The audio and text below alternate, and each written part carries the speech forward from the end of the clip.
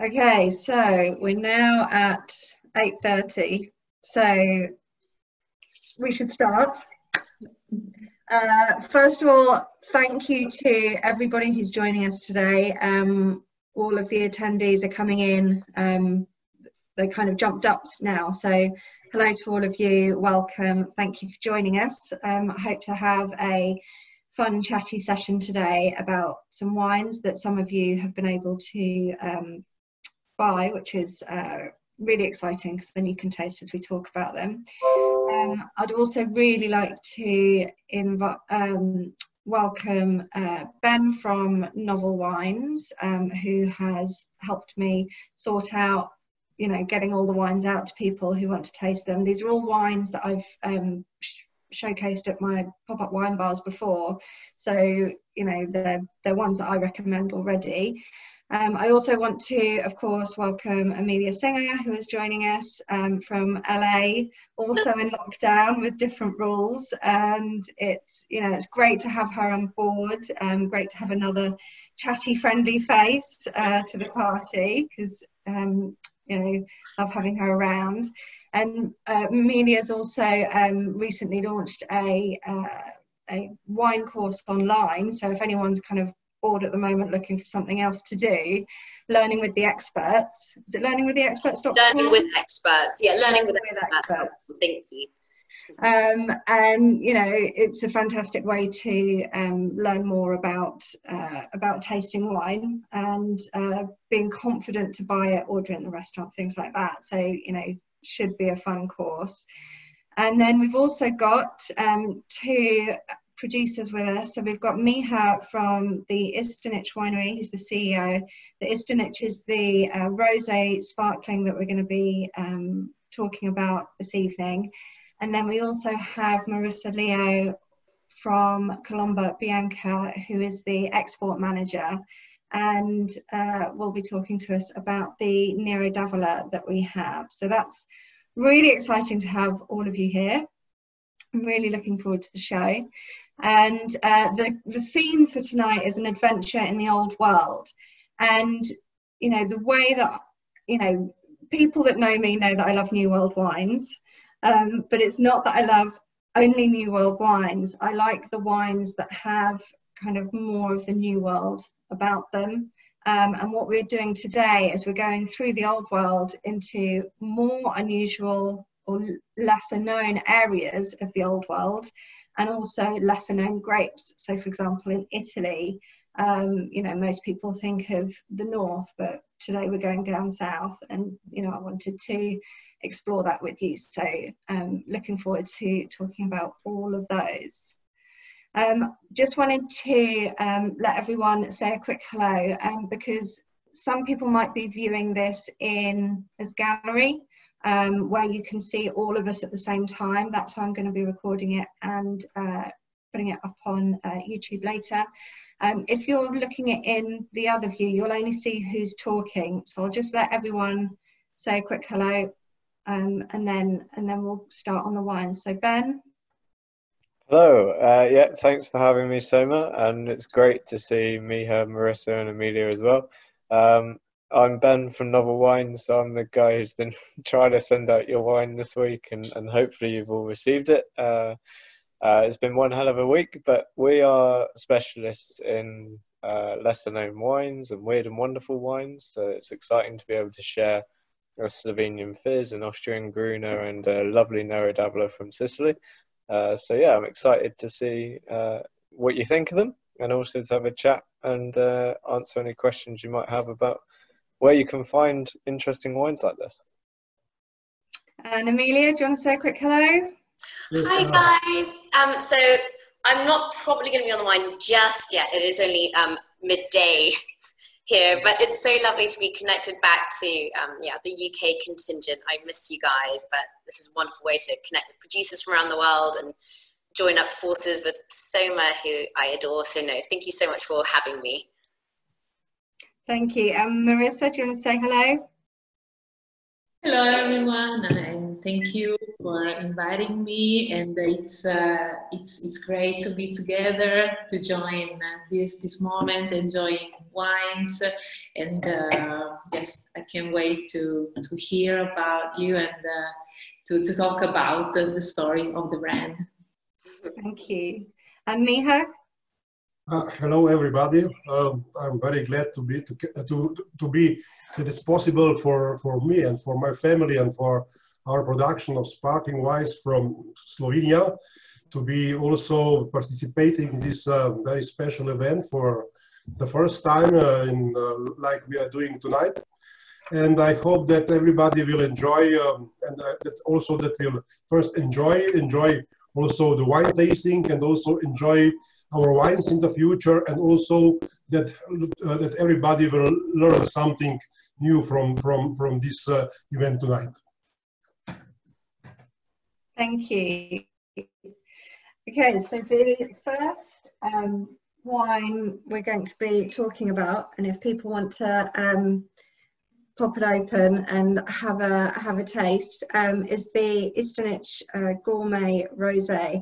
And I first tasted this very recently at, or rather recently, at the People's Choice Wine Awards, where it was a finalist, and it opened my eyes to it, and I have since served it at a tasting since. And Amelia actually presented at that, which was quite fun to see her there. Yeah, so it's Ben, would you like to give us the tasting notes for that one? Yeah, of course. So the Istenic Gourmet Rosé, most of you will have the 2015. It's one of my favourite sparkling wines, and I think that's because there's a real intensity of fruit on the palate. So because it's made with free-run Pinot Noir juice, you have a really ripe aroma of raspberries and cream on the nose, but it's really creamy and fresh in the mouth. It's like a great champagne, but it also has that really nice youthful racy note. Think pink grapefruit, red currants, that sort of thing. That lifts the whole experience and makes it a really refreshing, quite bright sparkling wine. So it's great to drink on its own, but it's got the kind of zing and character to go really well with food. And you can try it with slightly deeper cuisines as well. So most people, or at least I tell people, to pair their fizz with fish and chips and things. But this has a real ripeness of fruit, so it goes with deeper dishes, cherry tomatoes with lovely baked grilled fish or something like that would be nice.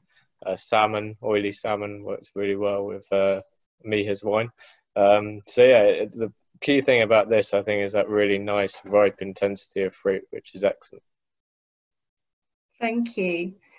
And then Miha, would you like to talk us through a little bit about the Istenic winery? Yeah, sure. So I have prepared also some facts about Slovenia, if we have time, but I can start also with a description on how it happened with us and when did we start. So actually we were the first private producer in ex-Yugoslavia. So we started producing sparkling wines in 1968. My father was a very famous goalkeeper who was also playing at the Chelsea Stadium, Stamford Bridge against England in 1958. Later he decided to go for, he wanted first to be a doctor, but he couldn't play football and also study medicine. So then he switched to what we do now. And I'm very, very grateful to him that he changed his opinion and that we are able to produce this fantastic stuff, what we are doing. So on the September 28, 1968, my sister was born, and on this occasion my father made first 100 bottles of sparkling wine Barbara. Barbara is also my sister name. And since then we were producing and using sparkling wines every year. And also from first 100 bottles we have now more than 500,000 bottles on stock. And we are producing 15 different brands of sparkling wines. But we all, in every direction we go, we want to be really the best. We want to go for the best. And also in 2017, there was a choice made, there was one research made by famous Spanish producer Gramona. And that in this occasion, we were realized as one of 20 best sparkling wine producers of the world. So it was quite a big history, but we were all the time doing, and all the time we were focused on what we do, and we want really to create bubbles as good as possible. So the good thing is that we are always searching to find for the best sparkling wine, but we have never achieved. That's why we are also very much more motivated to do even better and better. And also now, after 50 years, we changed a lot. We now have sold or cut half of our vineyards. We are going with new plants. We are going on better terroir because we really want to make a unique and authentic sparkling wines of the area. Yeah, and I really love it. Like I love the flavor profile. I love the texture of it, and with it being traditional method, you know, you're getting that complexity in it. So, you know, I think it's a fantastic wine, and I think, you know, you mentioned it's expensive, but actually for a traditional method wine, it's not expensive at all. I mean, Amelia, you're shaking your head. Yeah, I was like, it's really, really not. No, I mean, particularly if you're thinking the equivalent of traditional method, that basically means it's made in the same way as they make champagne. The secondary fermentation happens in bottle. And that means that then the juice of the grapes remains in contact with the dead yeast cells, which gives it that extra structure, as you say. It gives it the kind of yeasty, nutty elements, the creamy texture, which people love. So it really, really stands out, because I've actually had another sparkling 100% Pinot Noir from Slovenia before, from Puklovec and Friends, which is lovely and fruity, but it just doesn't have the same structure. It doesn't have the long finish. It doesn't have the same structure, as you say. And there's also a lovely savory element too, which, you know, Ben mentioned how versatile it was with food. And when I think of the equivalent kind of Blanc de Noirs from Champagne, I mean, they can easily be 60, 70, 80 pounds. You know? So, I mean, were you the first people to really do traditional method, Miha, when it came to sparkling wine in Slovenia? So actually, the traditional method is the less expensive way to produce sparkling wines. But you can do that, the sparkling wines, very quickly. When we were, for many years, we were the one and only private producer. Like now we have about, on domestic market, because we are only 2 million people, now we have more than 300 producers producing sparkling wine by traditional method. But I have one remark. So you can produce wine with bubbles, or you can produce sparkling wine. It's completely different approach to the same material, and the result is completely different. And we have one problem, which are also sometimes problem for the banks, because what we are doing, so we have to release our wines after 3-4 years, and after 3-4 years, then we get what you were both, or you all three were talking about these wines. And there was a question also, why don't we use Method Charmat or something else? So for us, we were wine brokers. We were also, my father was a manager of big company. But for what we do, it was never the question. Only traditional method is the question what we want to do. Because when I have to drink something which is not traditional method, for me is quite a lot of time. I need to have a traditional method. I start with traditional method, and then we can say about different wine, what kind of wine is that, and what do we really get from that? Because our lives are too short to drink bad wines. I completely agree with that statement.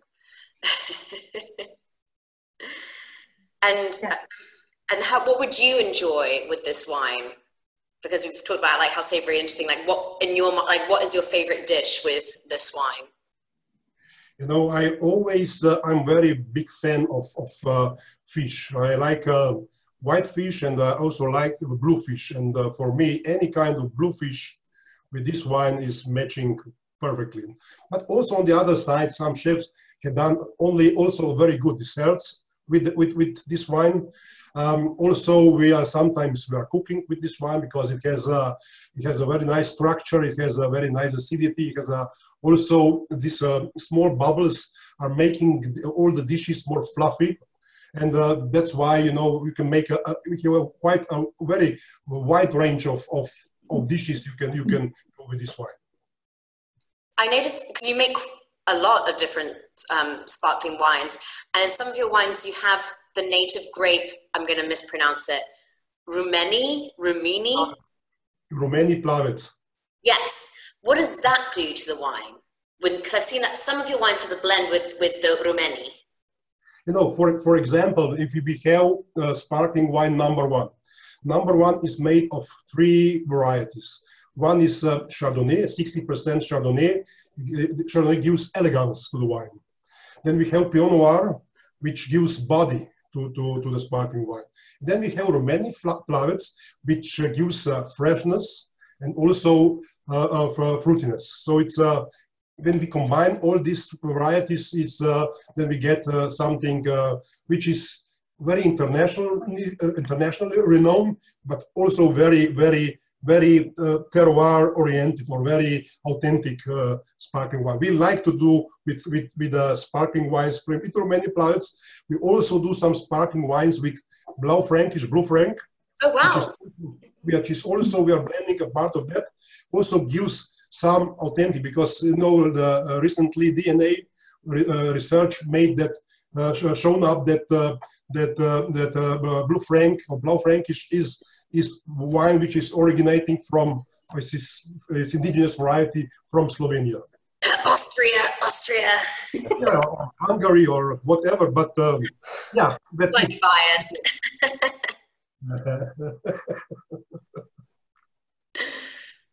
So yeah, that's why. But Rumeni Plavets, I think, is the future of our area, because it's been all many years, for more than 200 years has been here, and there was always a part of something.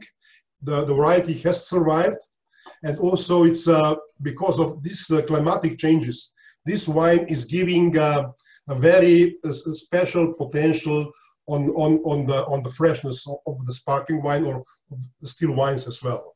Because before, in 40 years ago, this wine could very difficultly, it would be very rare that it would get to 10% alcohol.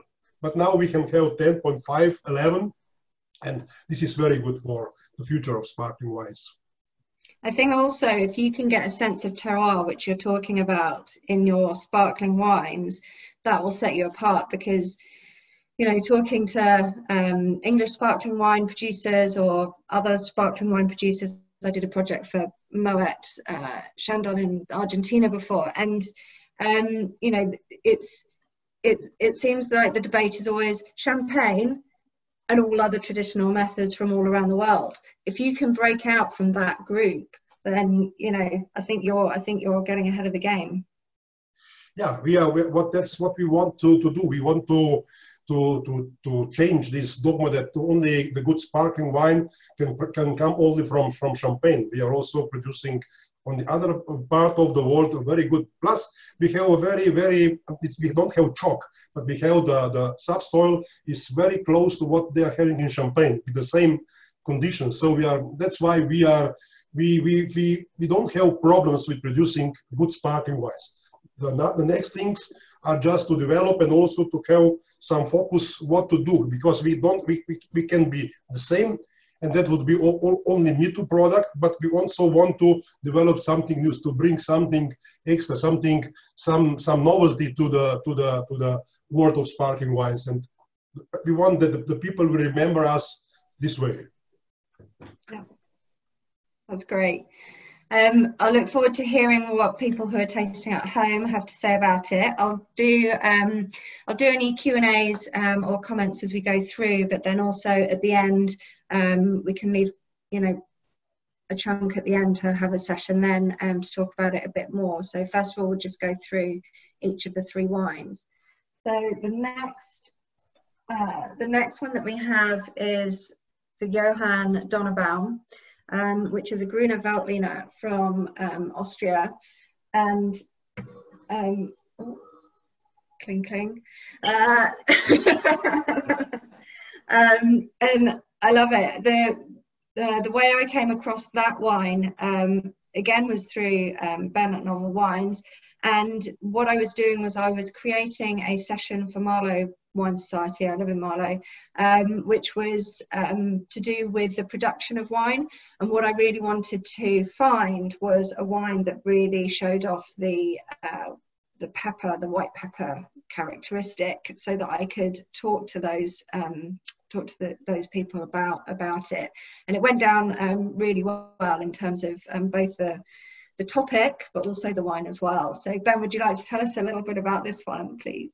Yeah, sure. That's pretty much the main reason why we stopped the Johann Donabaum. Is a lot of our Gruners are quite peachy. They come from the Wagram area where it's quite sandy, a bit more warmer climate, a little bit juicier in style. But I prefer more savoury styles of wine. I really like the spicy notes in wine. So I wanted a Gruner, like you say, that really shows off the pepper. And Johann Donabaum kind of does that really well. So his vines are on the hillsides in the Spritzer Valley. So it's a much leaner style as well. Instead of peachy fruit, you get kind of really nice green apple and lime. So it's got a lovely zingy backbone to it. But then you get these pops of cardamom, that slightly floral, spicy note, but then that lovely white pepper over quite a flinty finish. So it's really fresh and savoury on the end. So if you're looking for a really refreshing Gruner Veltliner that isn't in the primary peachy fruit style, Johann Donabaum is kind of the perfect representation of a really spicy, savoury, lean Gruner Veltliner if you haven't tried that style before. So it's like a stepping stone, because you can go sometimes really expensive like you can with Riesling, with Gruner Veltliner. But Johann Donabaum is a really nice entry point for that different style. So yeah, I'm glad you like it. Yeah, I loved it as a way to get into it, because you know, I haven't tried a lot of Gruners before. I do know that they're kind of getting more on the marketplace. Not really seen them in restaurants yet. I mean, Amelia, you're a fan of Gruner. Where have you seen it? I love Gruner. I mean, as you might have picked up from a comment earlier, tongue-in-cheek comment earlier, my dad's family actually from Austria-Hungary, so we go to Austria every year, and I very much enjoy trying different Gruners there, because Austria only exports 10% of what they produce. They know that they're onto a good thing. So even though Gruner Veltliner is the most widely planted grape there, a third of all plantings are Gruner, you don't see that much. I think for a number of reasons too, like in, probably Austrians won't want me to bring this up, but in 1985, there was a bit of an antifreeze scandal where some Austrian wineries were illegally adulterating their wines with an ingredient which I wrote down here, I'm not going to be able to pronounce it. It's a toxic substance called diethylene glycol, which is a primary ingredient in antifreeze, and they were basically adulterating their wine, sending it off to Germany, and Germany were basically mixing it and blending it with German wines, and then they were selling them off to the public. Now, no one died from it or whatever, but it was still not very nice. It's still not great. It's really not good for PR. Weird that. And it really, really decimated Austrian exporting their wine for a good 10 years, I would say. I think partly they don't export them much, partly by having an antifreeze scandal that's never great for PR. And then the third thing I think too was just, quite frankly, and I would have to say this, having a European father who had me tasting wines from all around the world from a very young age, I was very spoiled. He traveled a lot with work, and really, I thought it was normal to be trying wines from Austria, Germany, Spain. But I would say England, and definitely English wine critics and wine writers, they really weren't interested in Austrian wine, particularly when they had France and they had Italy and Spain. They got more excited by those. And then it was only really in 2002 when an Austrian dentist and wine importer decided to do this kind of a bit like Judgment of Paris style competition. So instead of doing blind tasting of Austrian Gruners with amazing worldwide international Chardonnay blends. And he did this experiment around the world, and in the one in London, people like Francis Robinson could actually get together and choose amazing white Burgundies, which they put, in the lineup. And it was amazing. Actually, the majority of wines which came out top were from Austria. And I think it was then that really shocked. She said, for Jancis Robinson, definitely, that was her, like, alleluia moment. She'd always been a Riesling fan. She'd always been like, German Riesling, German Riesling, German Riesling, and just kind of thought, Gruner, it's, you know, it's a bit of a try hard. It's not really a contender. And then that really made her realize, wow, it's an amazing noble grape. And actually, it's got even more ageability than most Chardonnay. I think that's also something which, when I go, so I think that helped, you know, then the press got excited. Sommeliers are excited by it because it is so food friendly. You know, Ben, you mentioned the kind of peppery style and the savory elements. You can also have really, well, I love like the ripe and opulent elements where you do get the peachy and ageability. I've, you know, this last trip in Austria, I was trying gorgeous wines from 2002 from FX Pichler, which, you know, kind of almost take on like a Riesling-esque baked apple and kind of oatmeal-y texture. It's amazing. And it is also arguable to say that as well as aging, as long as Riesling, Gruner is actually more consistent in the way it ages, because like Riesling can go through dumb phases. And you do get more of the earthy minerality. You do get kind of a peatiness, whereas like Riesling, you get more of like a kerosene-y thing as it ages. So I don't know, I find it fascinating. Sadly, you don't see many of the aged Gruners. Personally, I think the Austrians are smart and hold on to it for most of themselves. So the ones which you do see in the restaurants and in the wine shops will be the young ones, which can still be fantastic, but as even the riper, richer, opulent ones, they can be pricey. You know, you can easily buy them for 80, 90 pounds from Knoll and Pichler and Herzberger and, you know, all the top names. But it is, I think it is a noble grape in my opinion. It's so versatile. Its age is just incredible. It ages incredibly.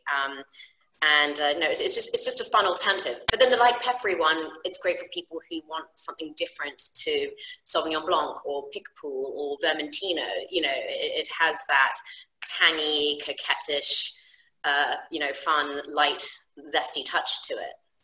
Yeah, and that's how I often bring it into tastings or conversations is with you know, when people say, oh, I normally drink New Zealand Sauvignon Blanc, I want something else. And, you know, it's one of the alternatives that I suggest. But like Ben was saying, this one's a very peppery one. And, you know, I'm a big fan of this one.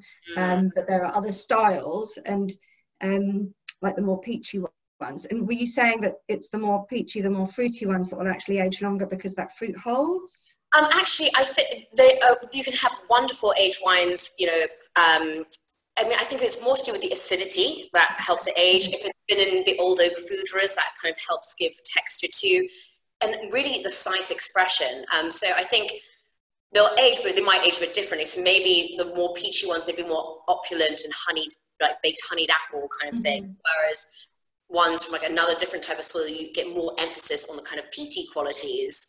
And, you know, so then the earthiness will show through, but in just like a different, more savory-esque way. But it's, yeah, I would love to try more. It's so hard. We actually, the only way we get hold of these older vintages is where we go, we always go to the same place like skiing every year. And there's like a spa supermarket. We're like buddies with like the guy who works in the supermarket, and he has like an offside, like sides business. And he's like, you know, Amelia, like he sees my dad and he's like, here's my inventory list of what he has in the basement. So like, that's like the only way I've been able to try really good. It's literally like, you know, trying to find, of course, like if you're friends with winemakers or, you know, producers, then that helps. But it is really hard to get hold of the older stuff. So you really have to go over there. Like, we're not going to be able to just find it in a shop here. Well, maybe Berry Brothers and things. I mean, Ben, what would you say? You'd probably know more about this than me in terms of where people could find. I mean, I love stuff like this. When someone says they can't find something in my head goes, hey, novel wines, that sounds perfect. We've kind of, when we set up the business 3.5-4 years ago, the whole point of it was to bring in stuff that no one could find. So we started with Hungary, and most of our wine is Hungarian. But yeah, I mean, as soon as a customer or anyone says they can't find something, it's something we seek out and look to do. And because we work with quite boutique small wineries anyway, we can work on smaller volumes, which means if the Austrians want to drink it all themselves, which is a common problem with the Croatians as well, As long as we can have a little bit, then we've got some to start introducing it into the UK, and anyone who's curious will get the opportunity to try it. So I love stuff like that, where if it's not here yet, we'll probably find a way to bring it in and share it. Yeah, that's great news. So yeah, everyone watch this space and check in with them. Designations in Austrian wine, I think. Does someone, are we doing Q&A later in general? Oh, someone asked a Q&A? Yeah. But I don't know if we were doing that at the end or if we're doing it now. Yeah, you can answer that one now because it's still relevant to this section, yeah? Yeah, actually, due to the 19th, someone just asked if there are any designations in Austrian wine.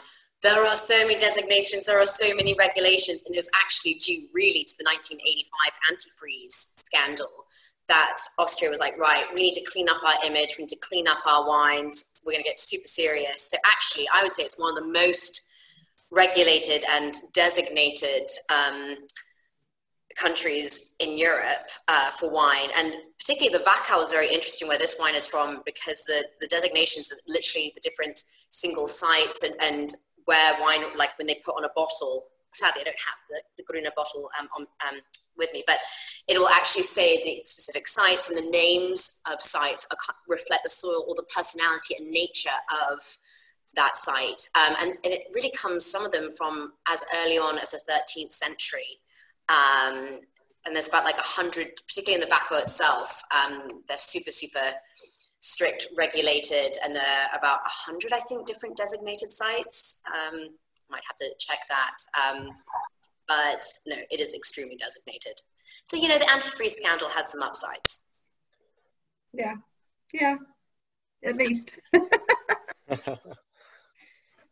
we'll go on to the third one, which is the Colomba Bianca Vitese, which is in another beautiful bottle. This is the Nero d'Avola, and because it's the third one, I think I'm going to join you guys in a little sippage. So Marisa, oh no, first to Ben, I guess. Oh, that did not work. First to Ben, can you tell us the tasting notes, please? Yeah, sure. So obviously these guys will know their wine much better, but Nero d'Avola is from Colomba Bianca, is actually one of our best-selling red wines. And I think it's for one pretty good reason, which is how smooth it is. A lot of people kind of overlook texture, but I think it's one of the main reasons why consumers buy the wine they buy and why they stick to the wine they buy as well. And Colomba's Nero is kind of this really big, lovely, silky, satisfying red. You've got packs of the kind of black plum, juicy cherry, little hint of warm baking spice. It feels like a nice big hug, and we all need a hug in these times, right? So I think it does so well with our customers because it's just really easy to drink, really smooth, still quite refreshing. So it's not moved entirely into that very, very jammy style that you get with overripe reds. This is still quite fresh, a little bit floral on the nose, but it's got all that lovely black fruits, which if I ask a lot of my customers what they like to drink, they'll say, have you got any full-bodied reds? And this Nero d'Avola is kind of hits the nail on the head every time. So that is kind of the first wine I recommend to someone who wants to try a nice full-bodied red wine. So yeah, it's also a glass of sunshine as well, which if we can't go on holiday and it's cloudy outside, it's pretty nice. So yeah, love this wine, and it's great value as well. I mean, it's a €10 a bottle, so can't really beat that. Marisa, can you give us a little detail on the sunshine that you've got down there in Colomba Bianca? Yeah, sure. Thank you, Ben. Colomba Bianca is a cooperative of 2,500 wine growers. We are located in the south of Italy, in Sicily, in the west part of the island. And well, as a cooperative, we have so many wine growers, 2,500 families that are part of the company.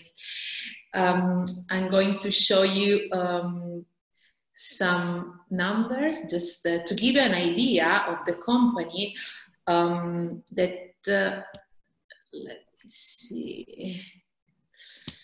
Okay.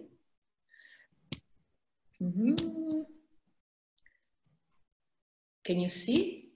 Can you see it? No. Yeah. Okay. Okay. Can you see now? Yeah. Yeah. Okay. We also have 7,500 hectares of vineyards, and around 25% of these are organic vineyards, so organic vineyard certified.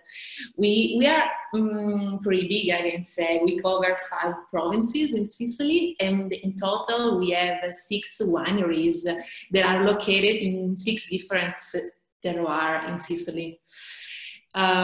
This is the west part of Sicily. Can you see here? So these are all the wineries. We have different terroirs. This makes us able to produce different kinds of wines, styles of wines. But well, this is the Nero d'Avola. However, we are, as a cooperative, you know, cooperative are always known as a producer of bulk wine. This is how normally the cooperative was born, but it's important for us to produce wine in bottle, and we are very proud of the produce of Vitese, because it really represents our territory, our history. Also, if you see the shape of the bottle is unusual, because we did a restyling of our old label, old bottle from the 70s, and just because we want to bring to the future, I mean, our story, and as you see, it's like a vintage style, vintage modern style. But let me see if I can share again the screen, because I want to show you the old label. That let me see if I can right now again. Yes. So this was the old label. We did our styling, and yes, it's so also the tree that you see on the label is a typical tree that you see around the hills of the winery that is called Vitese. So it's full of stories and history. Because you can understand, more than 2,500 families, and we have a lot of, it's like a big family, this is the truth. And well, I'm the export manager of the company. Actually, we sell all over the world our wine, and well, we are, it's a very drinkable, easy drinking wine, and it's, it really I think it really represents Sicily, the character of Sicily, because it's very full of flavors, full of the sunshine, and this is why we are all, yes, the sunshine is one element very important for the producing of this kind of very full of tannin wine, intense, I can say. Well.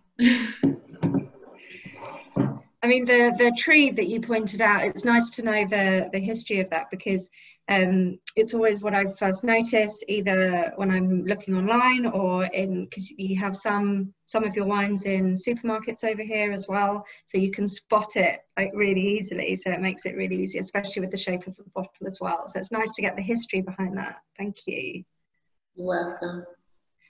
And Amelia, you're a fan of Sicily, aren't you? I adore Sicily. I mean, it's just culture is such a mix of different cultures, and the food is fantastic, and it's beautiful, and the people are great. And I just think it's fantastic in terms of value too. I mean, it's interesting because definitely, I mean, at my sister's wedding, we had a Primitivo from Puglia, which I also think is a lovely, big, robust red grape, which is fantastic value for money. And again, it's from the south.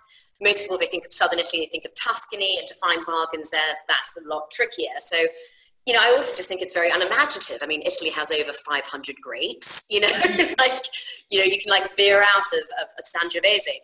No, and I love Nero d'Avola. I think it is a good, like, kind of counterpart if you do, and it does so well, particularly with the old vines too, that extra intensity and robust element. And you do get the leaner styles as well. It's quite interesting seeing, like, you can get the more kind of fruit forward, silky, intense bit of oak aging, or the people who want to go down the slightly leaner, more tart cherry herbal route as well. So it's a great, and I love the fact that too that you're a cantina, because I think in lots of people's minds, cooperatives, which are cantinas, it's almost like, oh, they can't produce good wine, when actually over 60% of Italian wine is made in cantinas. And actually a lot of the time it produces some of the best qualities.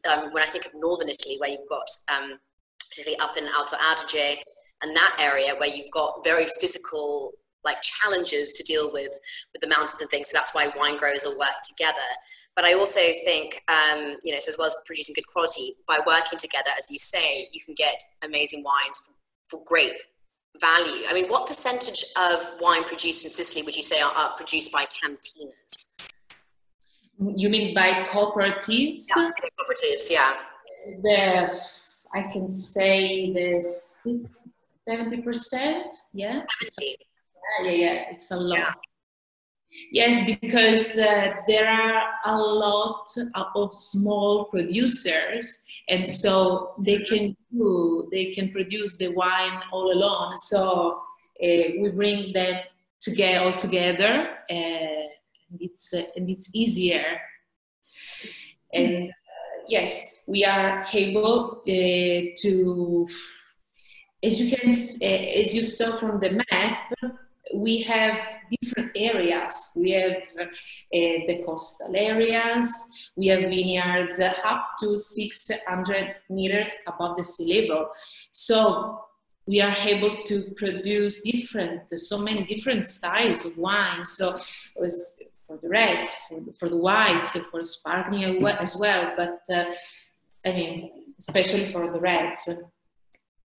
And the Vitese range, they're all organic and they're all vegan as well, aren't they? So, you know, they're kind of got a different ethos or personality to them. So having that cooperative allows you to kind of make different types of wine because you're all grouping together. Is it hard to make organic wine in Sicily in terms of the terroir and climate? Well, I could say that it's not hard. I mean, it's as an organic product, you have to invest a lot of time also, and I mean, you have to follow the nature. To produce organic wine in Sicily is not hard because of the climate.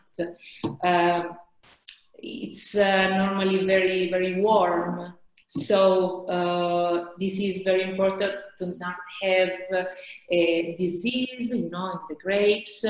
And so I can say that it's not hard, but as an organic product, you have to, you know, have the certification and do the things in the right way. And there's a lot of regulation, yeah. Regulation, exactly, yeah.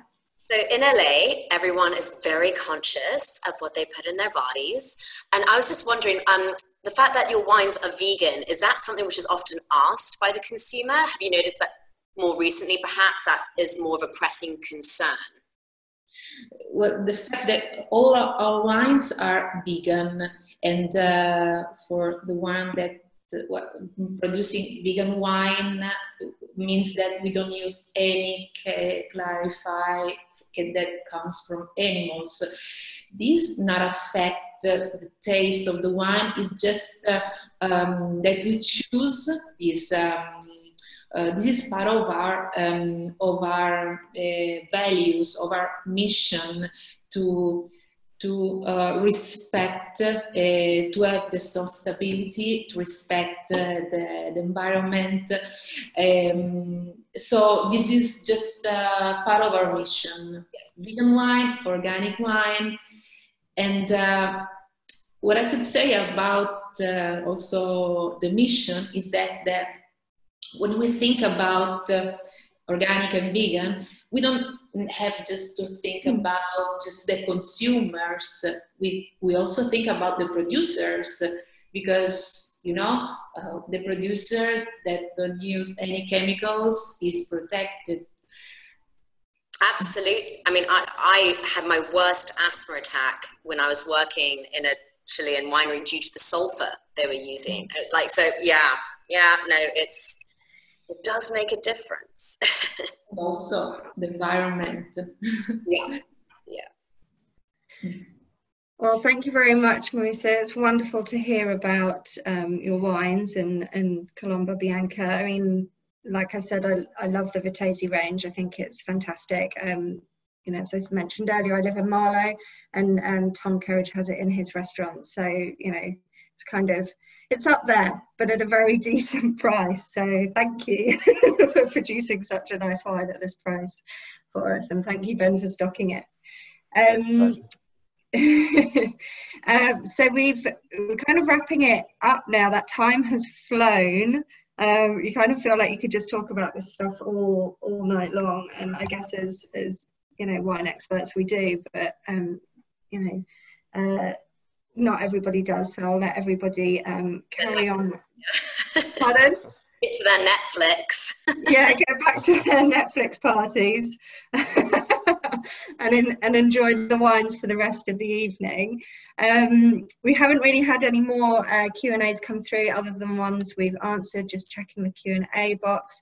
I did have questions beforehand, before we started, from people emailing me who know me, and they were saying things like, will we be doing more of these? I hope so. We're looking into it, talking to some other retailers as well to get their wines shown, because we want to support the retailers, because it's quite tough for them at the moment. Independents, I think the supermarkets are sweeping up at the moment, and it's you know, so we're looking for those. I've been asked about half bottles. I'm investigating that, because obviously when it's not so many people coming around to your house at the moment, not able to get through, although I have seen figures that drinking is on the up, so maybe you will be able to get through it before it runs out. You know, and then you know, other things can help, like different bottle stops can help last them longer. So you know, just give us a shout if you want any tips or tricks. We've also got the Caravan, which I'll put in the comments. We've got a 10% discount code if anyone wants to use that.